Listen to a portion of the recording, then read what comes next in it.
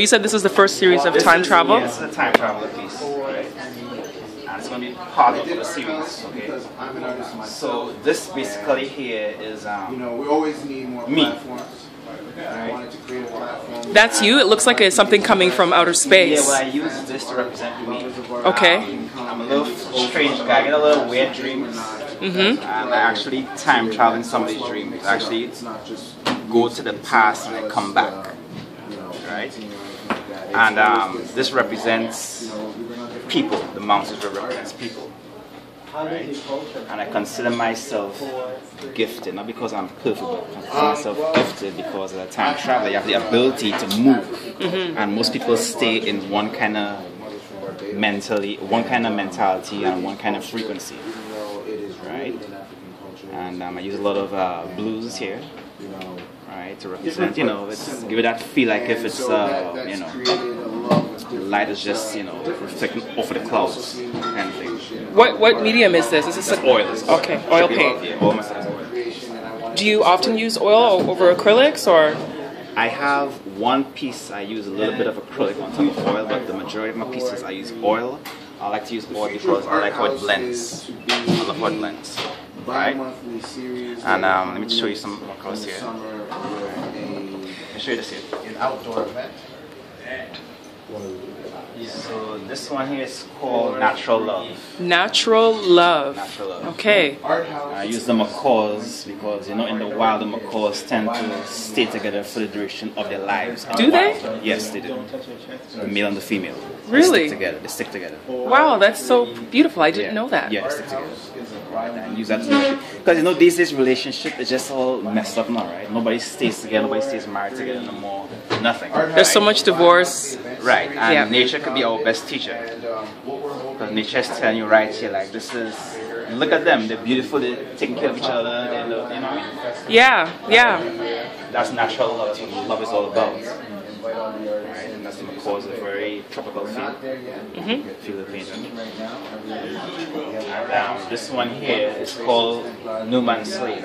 Newman Slave. Not human slave, but Newman. Newman Slave. When I say Okay. hue means color, hue. Ah. It's color. But I put the NU to represent new, as in a new type of being on the planet. Okay. As you can see here, this individual, he's not black, he's not white, he's not red, he's not yellow, he's just silver, which means he's more of a kind of robot. And people these days are becoming more and more like a robotic kind of mentality. Why? Because they're being plugged into this program called media. Right? It's just some of the stuff in the media shows you on TV, right? CBC, right? That's very interesting. But McDonald's came to my mind for some reason. I seen I should put McDonald's in here.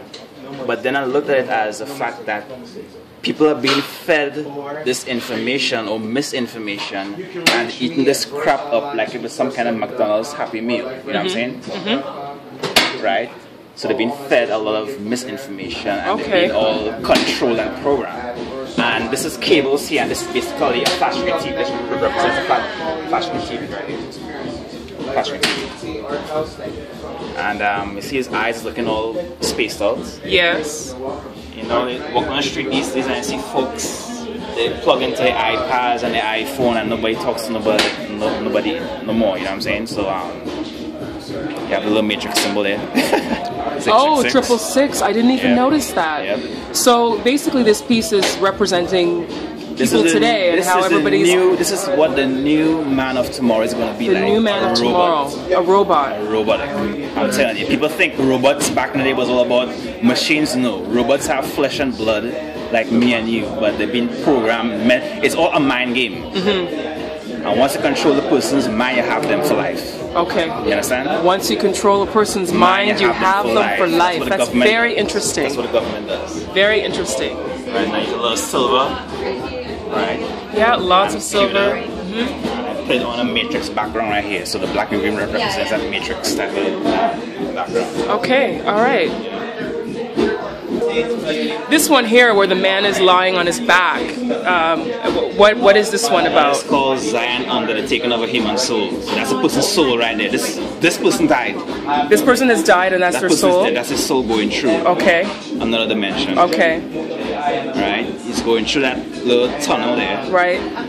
And each lightning flash right there represents a movie of his past life. So each flash represents a short clip of his past life on Earth. And according to how he lived his life on Earth, he could either ascend or descend. Okay. And this entity is coming out here to take him into the underworld. Because I think this guy was probably up to no good.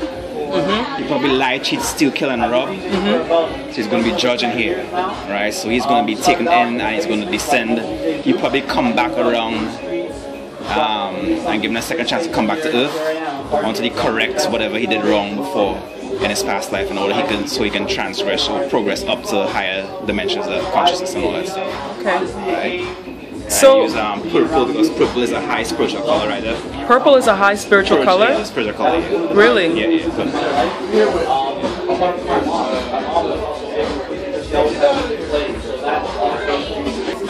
Okay, now this one here, I see the cross. I see three faces that look very angry, or like something is happening, and there's some kind of fighting going on. This here is called the Children of Hell. The Children of Hell? Children of Hell. This is me dying and coming back as a 7-year-old living in an inner city ghetto. This is you dying, coming back as a... This is me interpreting my environment as a 7-year-old, what I see in my environment as a 7-year-old living in a ghetto. Okay. Right? And the background right there, you're going to see pretty colors. And I got the inspiration from Skittles. Okay. Skittles have different colors just like that. Right. It's sweet. It's a sweet. It's candy. And I use that to represent politicians. Okay. Because politicians all sweet talk. They're all sweet talk, right? Politicians all sweet talk. All well, politicians sweet talk. All global legals all sweet talk. They all lie. Right. And the apartment buildings here represents a mental confinement. Okay. Now, not to knock anybody that lives in an apartment building, right? But to me, apartment buildings not built for human beings. Right. And they're more like cage, right? And inspiration for this apartment buildings came from, I was actually doing some research on Caracas, Venezuela. Okay. And they got some tall towers called Tower of David. And it's basically a 30-story tower that was abandoned by the government, and now squatters moved in, right? Okay. So I was thinking about that. I was thinking about Chicago. You know what I'm saying? So it represents a mental confinement, and the colors is going left, right, back and forth. Left, right, back and forth, because whatever the politicians say, nothing's ever said in stone. They always say something and go back and do something else. Right? And what you have down here is two kids, teenagers, about to pop off. See the guns right there? Over a stupid basketball game. Right? They're gonna fight here. A little single parents. Right? And you have blood coming down here. So the blood represents murder and anger and everything negative coming off there. And they got religion. But a lot of people still focus on religion, and not focusing on the real issues. Right? Because a lot of time people so focus on religion that they don't see the bigger picture. This is beyond religion. It's beyond church. Right? So we gotta deal with stuff within our families and try to create stronger, better families, you know. We need too much of single parent homes now, you know what I'm saying? So that's what that means right there. Okay. Right. Now this one here of this iconic musician everybody will recognize, Michael Jackson. What inspired you to do a painting of Michael Jackson? This came off of a front cover of a magazine after he died. This was a year after he died. And I saw this magazine, and this was on the front cover. And this is what I knew Michael was as a little child growing up in the 80s. You know, the real black Michael Jackson, right? I just love the paint. It was a really nice paint. It's very, very powerful. This is him about to throw it down, you know what I'm saying? The one glove and the sunglasses, about to take it off to do battles on stage, you know what I'm saying? I use a lot of oil, right? And if you zoom in on the jacket, right, and you pass your hand, just touch the jacket right there. Touch this. This side here? Just touch it. Pass your fingers on it right there. Oh, I feel the texture. Right. There's such texture in this. Wow. Alright, it's all details. Wow, that's a long amazing. time to do that. I can imagine. I can imagine. And I use a sort of silver glaze, so when the light hits on a certain angle, you're going to get a little reflection here on the glove and the jacket. Right? And I use a message in the background here, so you're going to see dark clouds. Oh, I see around. Like Oh a yeah, storm it's like a frame right, around. It's coming around, but that represents darkness Okay. in the music, right? Especially today. That's just my opinion, right? And that sunlight represents Michael Jackson's birth, and the sun rays represents his music, which is more positive and conscious and heal the world and we are the world and man the mirror. So it's positive music, right? And it's coming down through the clouds, and the dove represents peace. This music was mostly about peace and love. And the symbol represents the planet Earth right here. He's internationally known, he's well respected, everybody loved him as an artist. Yeah, around the world, every Everybody around the country, world, exactly, every race, everybody. yeah, North, south, east, west, everybody knows Yeah. Michael Jackson, you understand? yeah. So tell me, River, how long have you been painting for? Painting, basically I started off as a little child, was involved in art. I started off doing more drawings, and you know, as a child growing up, teenager, you're playing basketball, football, BMX racing, all that stuff, and you can still do your art, but you want to be more active, right? So it's only a few years ago I decided to take my artwork and my natural gift more seriously.